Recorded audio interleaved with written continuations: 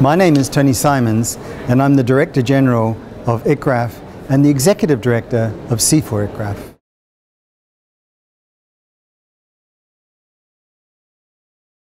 COP26, because of COVID, has been different to the previous COPs. It's been postponed a year.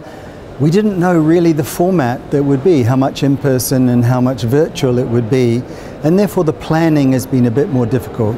But it's amazing to see the interest for our work and the inclusion in the agenda, particularly of forestry.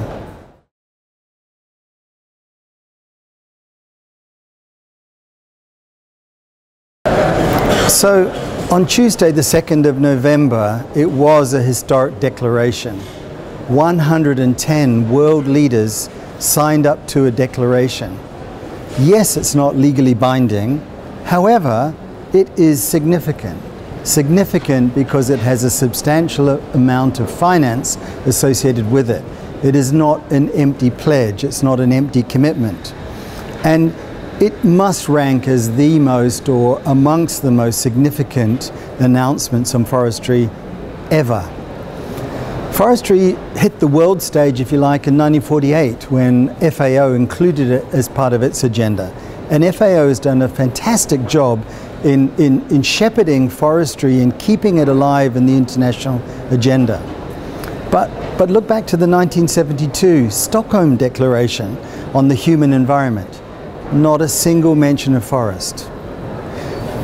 Jump forward 20 years to 1992 to Rio, not a single mention of forests in that declaration. Forestry was meant to have its own framework convention. It missed out. It was great in 2000 when we created the United Nations Forum on Forests. However, that has been underfunded and doesn't get the attention that it deserves. We saw a declaration in 2014 in New York, but there was only 40 countries signed up to it. It's non-legally binding. There were targets, 10 goals. However, there was no much impetus in relation to that. And it was largely about commodities and supply chains being affected by deforestation. So this is a much more comprehensive declaration. It covers protecting natural forests for the first time, rather than rewarding the bad individuals who are being a little bit less bad with avoided deforestation. It's bringing everything together, protecting the existing forest stock that we have, the 400 billion or gigatons of carbon that it contains, as well as helping restore agricultural land with trees and having increased removals through tree planting.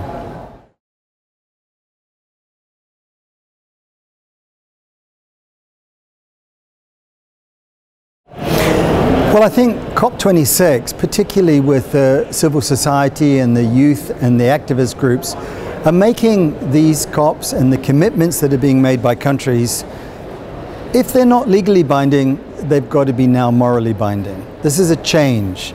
This is people being held to account for the promises that they're making. And we see that around the $100 billion pledge for climate action and climate financing.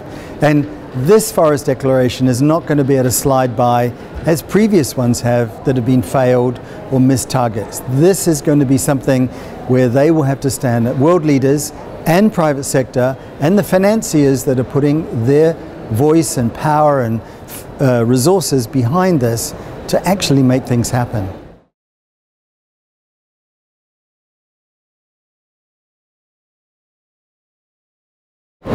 It is great to see an increased attention being paid to nature, to ecology, to understanding the connectivity between forest, biodiversity, climate, agriculture, water, human prosperity.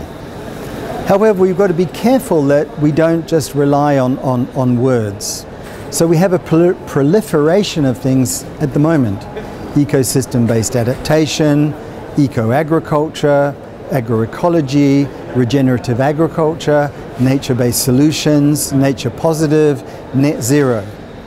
And the fulfilling and rewarding aspect of all of that to us is that when we have fields like agroforestry and forestry, they have a huge body of literature behind them.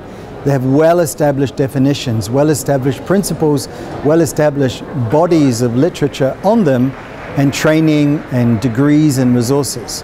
So we are well positioned to assist all of those things.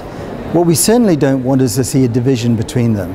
So we need to have that universal Venn diagram where we're looking at the relationship between regenerative agriculture and nature-based solutions and ecosystem-based adaptation, so that we can meet the goals of the decade on ecological restoration and all of the other legitimate and worthy initiatives that are being come up, but where we're trying to get away from just ownership of a term or ownership of a label.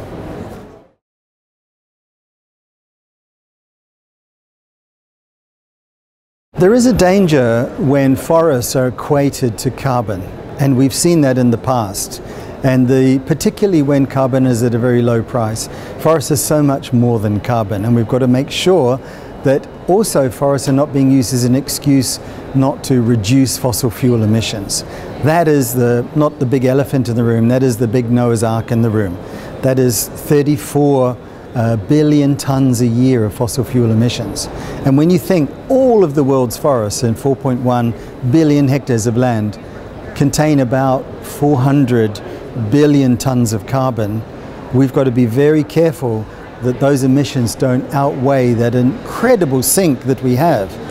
And it's not just a sink of carbon, it's water regulation, it's ecological functioning, it's provision of goods and services.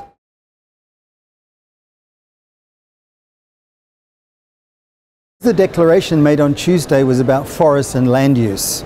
And agriculture and forest together are about 2/3 of the world's land.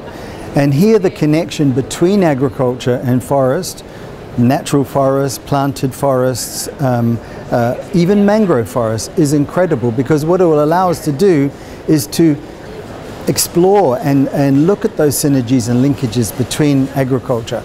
Thinking about increasing the perennial dimensions in agriculture through field boundary plantings, through block planting, through fruit, timber, medicinal trees, through trees that can increase carbon in the soil to make that soil more responsive, more productive, and give us this circular, regenerative agriculture that the world needs and now is demanding.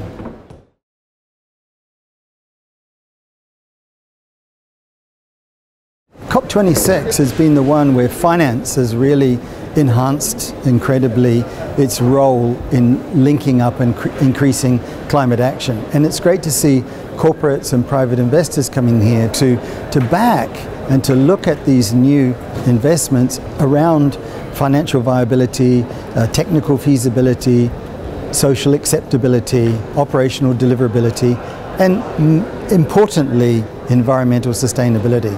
So the demand for the work of C4ICRAF, Resilient Landscapes, the Global Landscape Forum, is going to mushroom around the initiatives that have been started these 2 weeks.